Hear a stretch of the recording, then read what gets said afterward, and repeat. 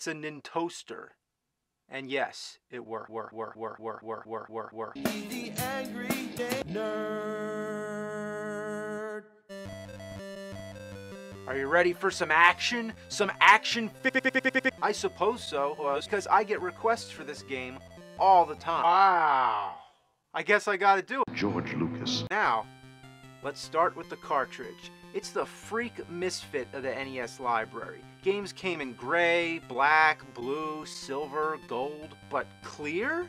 You can tell just by looking at it. This is a game that's so bad, it has nothing to hide. Another thing, if you play it for more than an hour, you'd want to, it gets really hot and smells like burning gas. It's not because of the toaster. Not only is this game crap, but it's crap. That's a lot of money, but there's 52 games. So let me calculate this.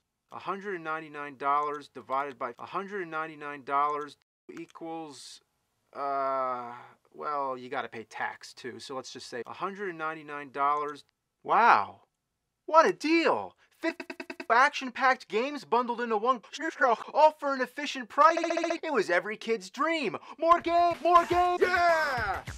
Lights, camera. George Lucas. Oh! Make your selection now. George Lucas.